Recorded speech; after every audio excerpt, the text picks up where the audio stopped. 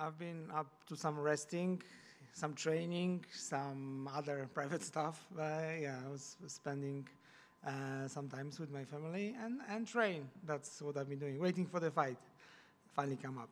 Yeah, speaking about that, it was moved from UFC 298. What were your thoughts when you heard that it was going to be moving to a main event? Uh,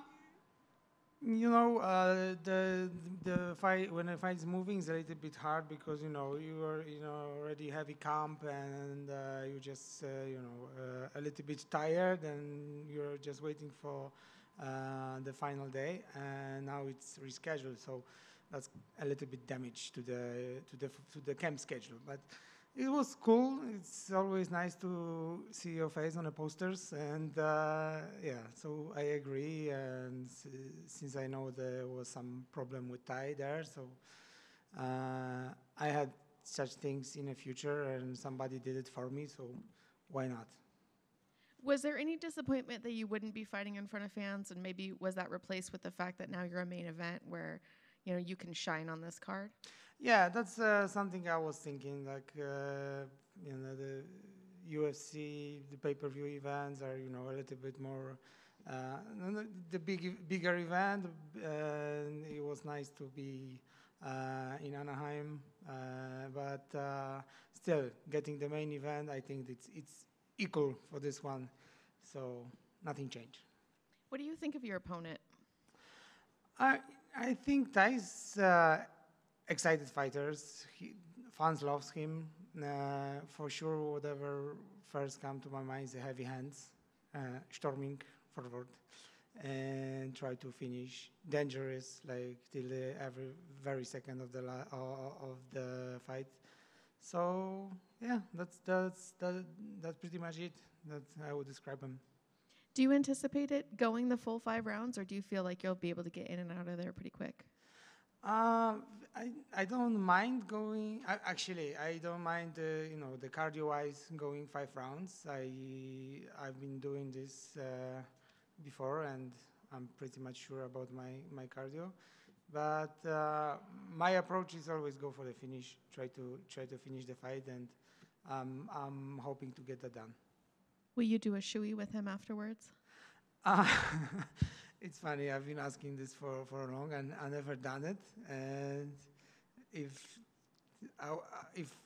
there will be like a brand new shoe, maybe I will. But I might rethink it because now I don't feel like I would like to. But there's different emotion when you come off the fight, and maybe I will try. But at this point, my answer is I'd rather not.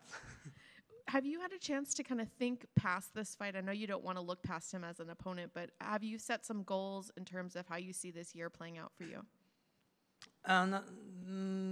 Not really, because there's a learn which you get from every fight, and my last fight was a loss, and I was very good prepared for this one.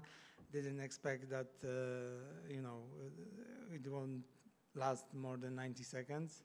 So right now it's a little bit different approach in my head. Try to focus on this one. Try to rebuild get back on the winning streak, and then we will start, creating the future. Right now, Tai is my, next step, and that's it. He's only in my head.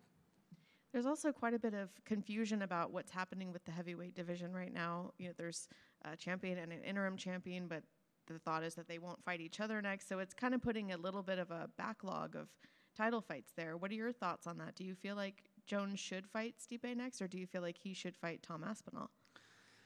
I have some insight about it, and I don't know if I want to share everything, but I don't mind it how it builds. I think for me personally, I would love to see the John Jones fighting Tom Aspinall, but whatever happens there and whatever brings attention to the heavyweight division is not like I'm not an expert how to keep it at the highlight. I'm just part of it, so I don't mind, and I don't want to say anything bad about the situation. For me, it's all good as long as I'm not there involved in title shot. That's that's some other business right now. So I guess we got to get you a couple shoeies, and then I'll ask you the question again while you're drunk. Yeah, maybe that's when I answer it. But yeah, it's really tough one to to sort everything out. Yeah, if I was me deciding, I would see a John Jones fighting Thomas Pina. Thank you. And you mentioned that loss. The loss was to Aspinall, who eventually went on and now is the current interim heavyweight champ. Does that lessen that loss any? By any means, I'm sure every loss sucks, but is it a little bit better because the guy went on to be a champ? It wasn't like you lost to a guy that then lost to his next fight. Does that lessen it any, or is that not something that you think about? Yeah, for sure. When you have a loss, you just try to figure some stuff that will make it a little bit less painful. And yeah, that's one of the thing. And yeah, it's good to see that you are losing to the guy who is so good, and he proved it after my fight. So yeah, I just can see where the ceiling of Thomas Pinal is right now. Yeah. So when I was facing him, I knew how powerful he is. It's like I like to challenge myself, and yeah, I did. I took the risk, and if somebody would ask me to do it again, I will. Well, I guess I was going to kind of ask, were there positives you could take away from it? Because like you said, in 90 seconds, anybody could take a punch, and especially in the heavyweights, it could just be that day, and that's your number. Or were there positives, or were there things that you took away from that fight that you could use going forward? It was tough to find any positives because, as I said before, I felt like I am in the best shape of my life for this one, and just the thing I need to accept it after this was like there is someone better than me in the sport, and whatever I could do is just go back to the gym and work on everything of every aspect, not changing something that I thought that would mistakes for sure. I need to work much on my defense. Yeah, that's the one thing. But it's mentally it's hard to explain because the words never reflect that's what kind of a feeling you have and what kind of approaching you want to bring to another fight. But I just feel inside that brings me a lesson, and now I have a different approach. And I know you said your cardio was great. You're feeling great coming into that last fight. You're about a month removed from when you were supposed to fight. What does that process do? Do you give yourself a couple weeks to kind of just relax and get away from weight cutting and training, and then you get back to it? Or what was the process for you to get back into shape again, knowing you had a time off? But you mean after my... how the fight got rescheduled. Oh, rescheduled. Yeah, like how do you deal with that month where they said, we're sorry, we're not going to put you here, we're going to put you here, but it's going to be a month later. What do you do with that month? Well, it's usually I just making a little bit low intensity during the training, but I keep training. Maybe a little bit less session during the week, and that's it. You cannot change that much because when I train, I never go to the training camp and say and see how many training session I have to do. It's like I just try to feel my body. When it's tired, you just need to get rest. When it's not tired, you try to go harder, and that's it. So when the fight was moved, I just listen to my body. If I feel like I'm already too much, I just took the day off or something like this, or maybe less intensity training. But it's I don't like to stick to any plan, like, not building this on myself. Try to, bring as hard as possible, but be wise also at the same time and listen to my body. Sure. And I know you wanted to be in front of crowds, but you've had some really good luck, or good fights, I should say, good results at the Apex. Mm-hmm. So is there a point that does it feel confident? Do you feel confident when you fight at the Apex? Does it feel kind of like a home game because you've been here so often and you've had good results? Yeah, that's one thing. Yeah, it's a lucky place for me. Fight the expert in Apex, all wins. I fought in T-Mobile, or I had a win there. I got married in Vegas, and happy live ever after. So everything comes to be this place is lucky for me. I'm glad you said that. Your wife's gonna be very appreciative that you said happy ever after. The smaller cage, do you like that sort of thing? You know, as opposed to, you know, maybe some of the bigger events, the octagon slightly bigger. Do you like the smaller cage? There's other thing I don't, put that much, Yeah. thinking about. It's sometimes, can be your advantage, sometimes it's not. But we both can have advantage or disadvantage about this. Sure. It's whoever, find it. Yeah. And then last for me, I guess your keys to the victory. What needs to happen to make sure that you get your arm raised on Saturday? No, sure. I need to, keep my face away from his hands. Sounds like obvious. Yes, that's the thing. Thank God it's not a power slap. Yeah. You're not a big fan of power slap? I don't mind it, but I wouldn't go for this one with Tai. Yeah. Especially if he starts first. Yeah, but for sure, the other things. I believe in some of my skills in striking, in kickboxing, and I can handle some fights in stand-up position. Also, I can break wrestle and grappling, and we prepare for kind of few scenarios in that fight. And yeah, but I think the plan is something that's supposed to be in your head, but it have to happen a little bit subconscious. You know what I mean? Like you cannot overthinking about the stuff. So yeah, that's my approach. What do you think of his striking? Of his striking? Yeah, I mean, obviously everybody knows he has power, but his technicality, how would you rate his striking?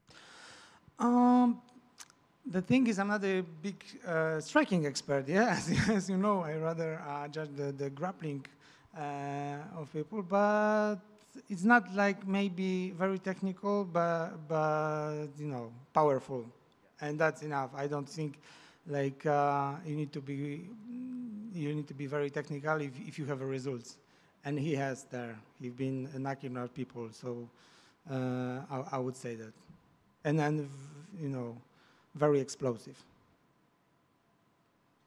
Marcin, I mean, we kind of touched on it right there, but I'm curious, Tai Tuivasa is known for getting into his brawls and making fights crazy. Are you happy to be in one of those, or are you kind of hoping to avoid getting into a crazy fight with him?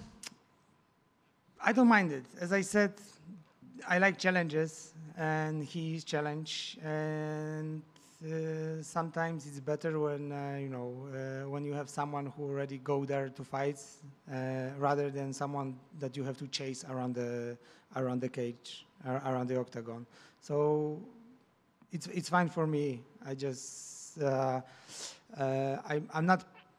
I'm not trying to see my opponent's style as advantage or disadvantage. I just see him and try to adjust. Of course, man. And I've been around for a good while now. A good veteran in the game, but still looking young and great up there, man. I'm curious though, What's the secret? Yeah, what's the secret?